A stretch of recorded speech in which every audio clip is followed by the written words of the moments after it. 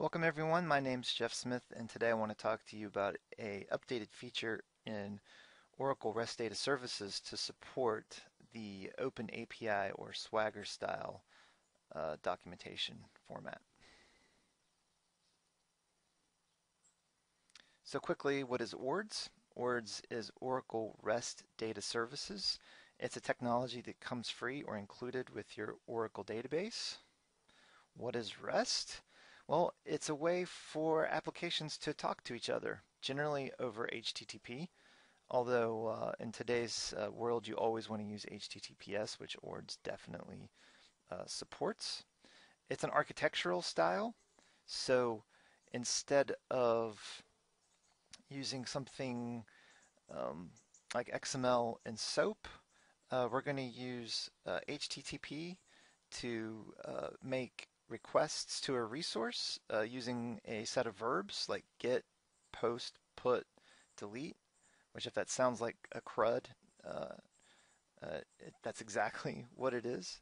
And we're going to get a set of response codes back that are always going to be the same across this model. So when something's good or works the way you expect, you get a 200. When something can't be found or isn't quite expected, you're going to get a 300 or 400. And when something really bad happens and some completely breaks, you get a 500 back. We're stateless, so I can do a get, as many times as I want on an object. If I do a put into a resource, it's always going to add a new record or a new item into that resource. And to encourage the stateless behavior, we're very hyperlink driven. So responses generally always include links to where we come from or what the next place to go to continue the step in your process is. And what ORDS does is it allows you to have a connector basically from your web server to your database. So you might have Apache set up for your web application, and then you're going to have behind that maybe Tomcat in order to serve or run ORDS. Or if you'd like, and what's completely supported, is ORDS can run as a standalone application and includes an embedded Jetty web server. I think that's actually really ideal for developers just getting started with ORDS and Oracle database. But at the end of the day, ORDS is going to get the request that comes in off HTTP or HTTPS. And that request is going to have a URI in it, so like a slash this, slash that. And ORDS has a mapping of databases that it serves, and it has a mapping of resources in those databases that it serves, and it can translate that URI, so that slash x, slash y, slash notation, and it can translate that into either SQL or a PL SQL block that serves those get, post, put, and delete operations or verbs on those objects in the database. So if I do a get on slash ords slash HR slash employee slash, ORDS knows to turn that into for this database, a select star from HR employees. So that's all happening over a connection pool that ORDS has running from that mid-tier or from your laptop running ORDS as a standalone app into your database. And so it's talking normal database language with the database, so it can do anything the database can do. And the database sends the results back to ORDS, just like if you were running stuff in SQL Plus or SQL Developer or your PHP apps or whatever. And then ORDS, instead of sending that data right back down to your client, which might be your web application, your mobile app, or even a bash script using curl commands, it first translates that into the JSON data format, which seems to be the ubiquitous way of communicating data now, especially in the REST world. And if you've ever seen any JavaScript applications out there today, it's all about the JSON. Okay, so ORDS, it's running somewhere in the mid-tier where your web server is.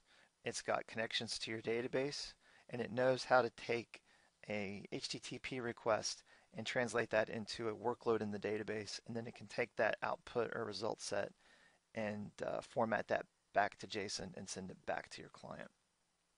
All right, so assuming you've got a RESTful service published for ORDS to handle something in your database, how do you share that with others? And that's what I really want to talk about today, is communicating the REST API that you've spent many hours or days handcrafting, or even in some cases many seconds building, and giving it to others so they can use it themselves, or even sharing it with other application stacks so it can programmatically discover what APIs are available to be called. So what I want to look at very quickly, we have the HR schema, the ubiquitous, very old human resources schema. And inside that we have the departments table. And I want to use a feature in ORDS called AutoRest to publish an API for this table. So I want to be able to select from the table, create new departments, update existing departments, delete records out of departments. So with ORDS already configured for this database and schema, I can simply right-click on departments and say Enable REST Service.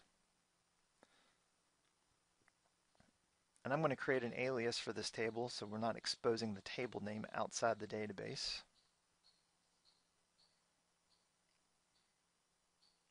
And now it's good. So I come over to my browser and I'm going to ask ORDS. So I'm running the standalone, so that's why I'm on localhost and it's listening on port 8888. /ORDS puts us in REST mode versus Apex mode. /HR tells ORDS what database and schema we're going to. And the metadata catalog call says, get for me all of the RESTful services under HR. So this is not a new feature. This has been in there for quite a long time. And if I scroll down to departments, it's saying, yeah, here's a service that we're taking care of. And this is how you get to the service. But what I want to look at is this. This describes the service itself. And if you look at the media type for this, OpenAPI, which is what the Swagger stuff is. So I'm going to click on this, and it's going to go get for me the Swagger style or the OpenAPI compliant spec. So machines can read this quite easily. They know what to expect. They know what to look for. And they're going to be able to figure out, oh, this has got a get, and it's got a post, and it's got a put, and it's got a delete. And this is how puts are going to be processed. And these are what the expected response codes are going to be. What we want to be able to do is make a human readable version of that. So if you come to Editor Swagger.io, this is a very nice web client where you can literally just paste in or load up a file of the JSON. So I can't remember if I copied that. Yep. So copy that. I'm going to right click and say paste. Oops, it helps if you copy the right thing. Fix that in post. Yep. Copy. Paste. All right, so it's offering to convert this JSON into the YAML format. I'm going to say cancel because I want it to stay in the JSON so you can see where it came from. It supports both. And I think actually JSON's a little bit easier to read. So over here on the left, we have the data that came out of ORDS. And over here on the right, we have the really nice API doc set on the service. Okay, so here are all of the verbs we have available on our department's resource via REST. So I can get all of the records. I can get a specific record. I can make changes to a specific record. I can delete a specific record. And I can post up a new record. And when I click on one of these, it shows us the details.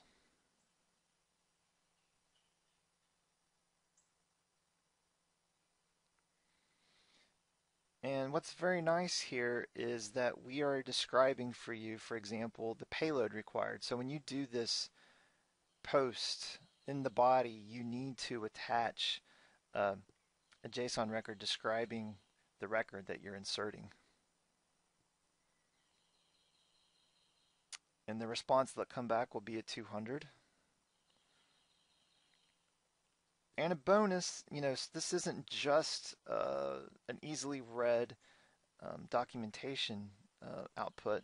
It also has a REST client built in. So I can fill in this data here. List records, social media.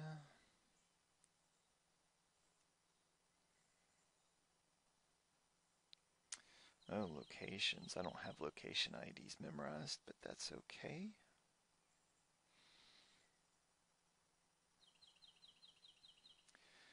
We'll say 1700.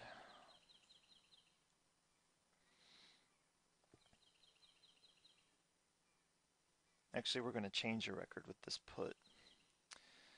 So let's change. Let's change treasury because that one looks boring.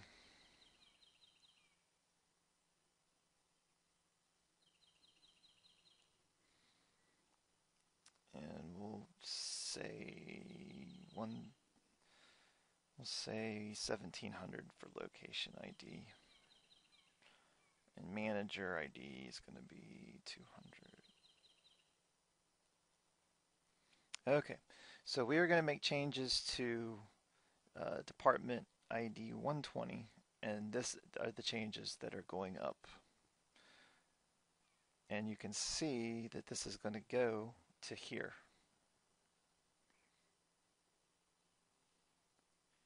So let's run it.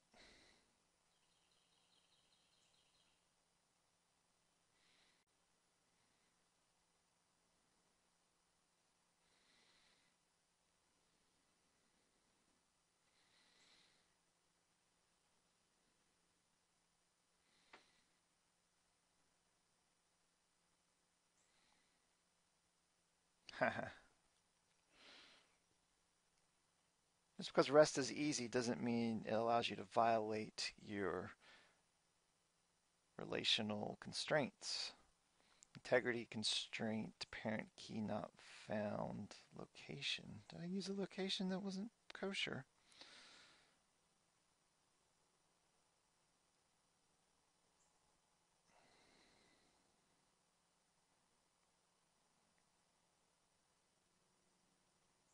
Ha. When you're an idiot, demos are hard. So I'm actually glad we're able to showcase that we're not breaking the rules of the database. Let's try that again.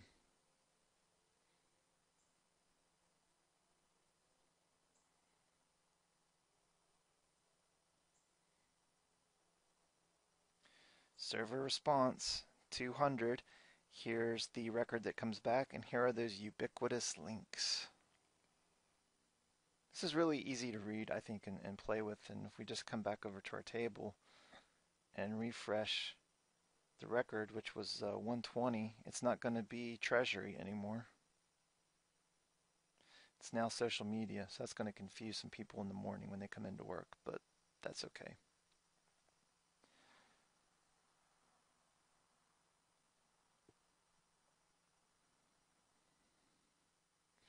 And we'll just try one more. Let's go try this one out too.